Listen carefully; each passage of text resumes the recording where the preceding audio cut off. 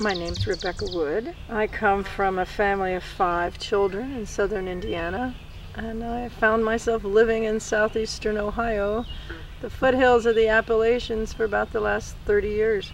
I'm a teacher by profession and a mental health worker and a community herbalist.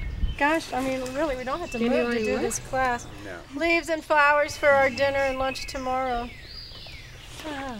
I teach natural resource management, permaculture, sustainable design, a lot of the field biology courses, and an herbal studies course. Think about what that stalk might have been used as.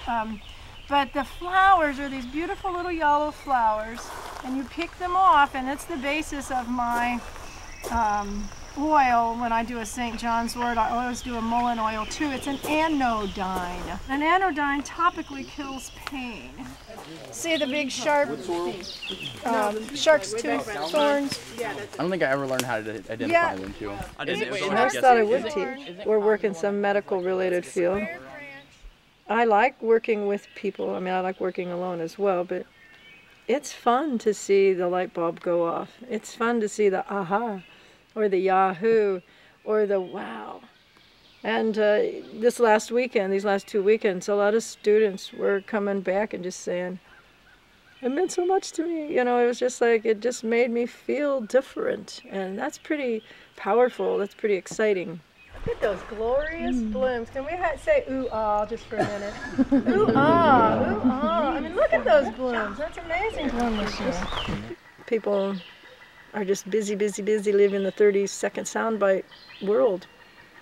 Even as a teacher, I have a harder time every year communicating with my students until I get them outside, until we really settle in, until they don't have that distraction. We're a very busy culture, and it shows in stress, it shows in health, it shows in wellness.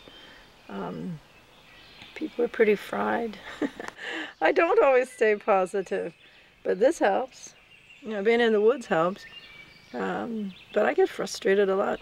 But geez, there's fun people, positive things to see, working in the garden, doing yoga.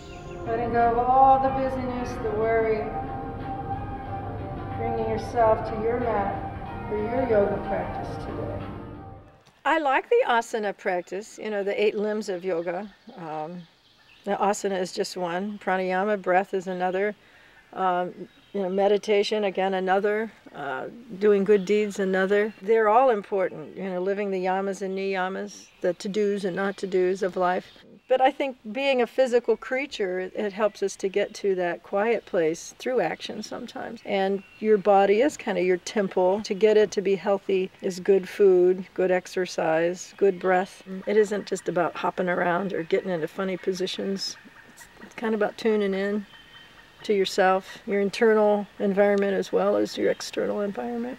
But I think the most important part of yoga is turning inside, you know, accepting who you are, becoming happy in that, and then reaching out and doing some type of service or sharing that, at least in my world. But I don't live up to all those goals. You know, I have a long way to go. I'm still pretty spoiled. But I feel probably the most comfortable in the woods or just with my backpack on. And so I'm a little more flexible or easy to blend into that kind of simplistic lifestyle. But, you know, I still drive a car that only gets 28 miles to the gallon, and I still drive in and out to work every day, and I'm still one person living on 24 acres with a lot of things compared to what the majority of the people in the world have. So I have a long way to go too.